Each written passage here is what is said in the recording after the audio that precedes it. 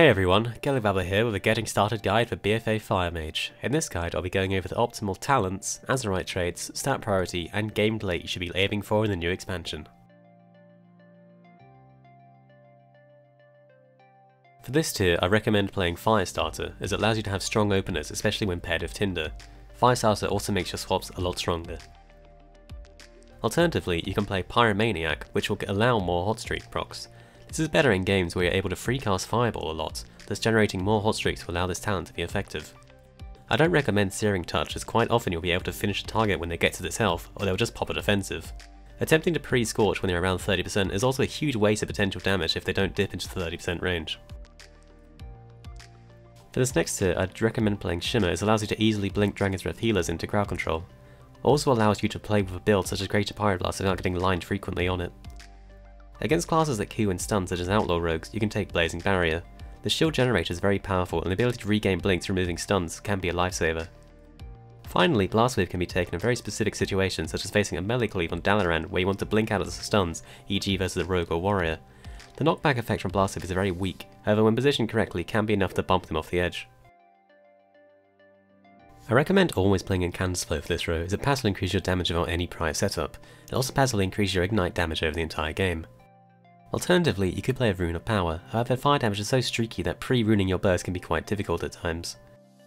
Once again, I recommend Mirror Images in 2v2 when playing 2 DPS versus 2 DPS.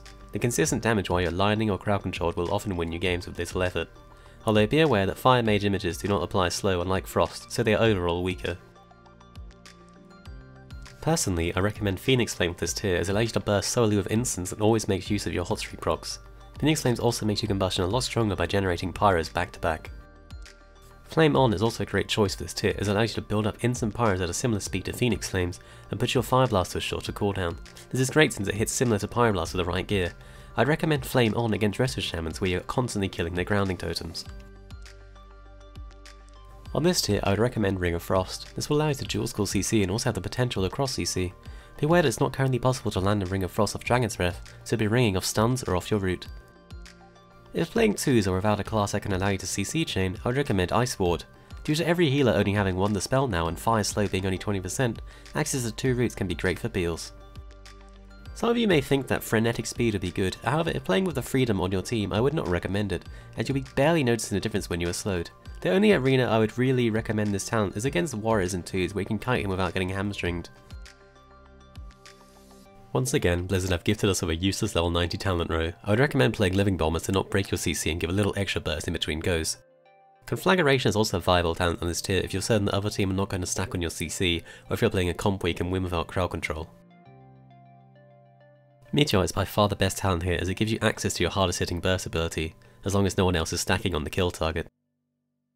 Kindling can also be taken in longer games as when combined with the Firestarter PvP talent can give you an extra combustion usage in a match. Depending on which Fire Mage you ask, we will all generally give you different ideas on what other talents to pick. Here is my overview and what I personally think is the most optimal for my playstyle. Tinder is still a good choice as it increases your fireball damage and reduces its cast time. Tinder gets a lot stronger when combined with Firestarter by guaranteeing a strong crit earlier. Not only dealing strong damage but also a strong ignite. I would only recommend playing Tinder in conjunction with Firestarter. Controlled Burn is a great talent that can be played. This talent scales good if you have got unlucky with gearing and ended up with a more mastery based build. You'll generally always want to play a Temporal Shield, however when versus Druid you can swap it out for Kleptomania. Although running Kleptomania and Temporal together is often a great idea, sometimes it's unwarranted due to the power of the hot shift stolen with Kleptomania. Prismatic Cloak is as always a good talent, however due to the nature of the game currently it's not a must have anymore due to the low amount of burst damage casters have. Although this talent does have its uses, it is often currently not necessary unless facing a Destruction Warlock or a God Comp, who would typically be playing Glacial Spike. Prismatic is also very handy against Elemental Shaman's Earthshock, but unless you can predict when it's coming, it will often end in a wasted talent. Greater Pyroblast is also another strong PvP talent. When playing with a rogue you can easily precast Greater Pyroblast on goes and chunk down the opponent. However this talent also has a very long cast time, so when playing with a class without a stun I would not recommend it. Flame Cannon is a strong talent as it increases your damage while you stand still, however you often not gain the full effect of this talent as you need to move around to kite and CC. Fire damage is also higher than it was in Legion, making this talent now an option, not a necessity. As mentioned earlier, Firestarter can also be used in conjunction with Kindling to gain quick combustions, however in some games you'll not be able to chug out fireballs, making this talent not as strong in some cases. Finally, Dampen Magic can be taken when versus dot classes such as Athlete Locks and SPs. This talent will passively reduce their overall pressure. If you're looking for good overall builds, I have two cookie cutter options to halt any confusion. Temporal Shield, Flame Cannon, Controlled Burn. This build allows you to deal strong damage without being pigeonholed into any particular playstyle. In this build you can swap out Flame Cannon for extra defensive such as Prismatic Cloak, or for extra damage you can swap into Greater Pyroblast. Temporal Shield can also be swapped out for Kleptomania when versus Rest of Druids. For the second build, I recommend playing Temporal Shield, Flame Cannon, Firestarter with the Kindling Normal talent. This set of talents is for situations where you can freecast fireballs, allowing you to quickly bring your combustion off cooldown. For Azerite Traits, I personally value the Preheat talent and Earthlink combination as the strongest gear set available. This not only increases Fire Blast to become one of your hardest hitting abilities, but also gives you the passive scaling intellect of Earthlink. Earthlink cycles at around the same speed as Incanters, making your burst winners a lot more effective than if you opted for a different trait. Duplicative Incineration is another great trait, however it only gains value in matchups where you're able to stand and freecast fireballs. Alternatively, for a more defensive build, you could opt into the Cauterizing Blink or Azerite Fortification gear. This would increase your survivability, ergo allowing you to stay in for longer in hosted landing crowd control. This skill also makes you self-sufficient in 2s and BGs. Due to the low levels of haste currently, cards are far too long to not value haste as your highest priority. Haste also lowers your Fire Blast CT and allows you to commit to the crowd control playstyle of fire. Following haste, I value Mastery for the ignite damage. Due to this recent rework of the PvP talent, Controlled Burn, Ignite is a huge chunk of your single target damage. After this, I recommend going for Versatility, as it increases your overall damage and adds to survivability. Finally comes Crit, as due to the template you already have a high amount of passive crit. Coupled with the failsafe of Enhanced Pyrotechnics, guaranteed crits of Fire Blast and Phoenix Flame, and reduced effectiveness of crit in PvP, tunneling into this stat does not give you the most bang for your buck. When gearing for max level, I would strongly advise you to get the haste pieces regardless of other stats from the item. Haste will allow you to have smoother gameplay and faster Fire Blast cooldowns. For Alliance races, I recommend Dark Eye and Dwarf. This reduces the human trinket CD nerf, resulting in the extra trinket not being as valuable. Dark Eye is also currently great, as in the Assassin Rogue meta, removing high hitting bleeds while being rewarded with substantial intellect buff is a really great offensive and defensive trade. Following Dark Eye and Dwarf, I'd recommend Lightforged Janite due to the on-use damage which does get affected by combustion's 100% crit chance.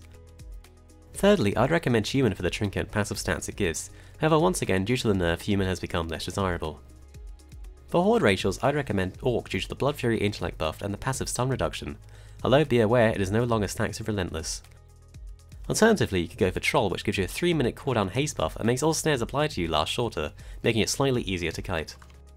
Overall, I'd recommend Dark Eye and Dwarf as it is great into many dot classes, Warlock, SP, Feral and Assassin Rogue. It gives a fantastic damage bonus with it. However, the meta is more based around sub-rogue comps such as Rogue, Mage or Thug Cleave, I'd recommend Orc or Human for the additional survivability. Your damage from fire comes from fishing for Pyroblast procs by spamming Fireball and Scorch and proccing Hot Streak. After you proc Hot Streak, you should be looking to use your Fire Blast or Phoenix Flame to turn your Hot Streak into a guaranteed instant Pyroblast, giving you access to the strongest damage ability. Bursting as fire comes in the form of Combustion. Combustion is best used in conjunction with your instants to allow you to roll out as many Pyroblasts as possible. When playing Tinder, you should incorporate fireballs into your combustion, as it will allow you to land 2 tindered fireballs into the burst window. Outside of combustion, you should be looking to chain meteors and your Phoenix Flame and Fire Blast together to deal instant Pyroblasts.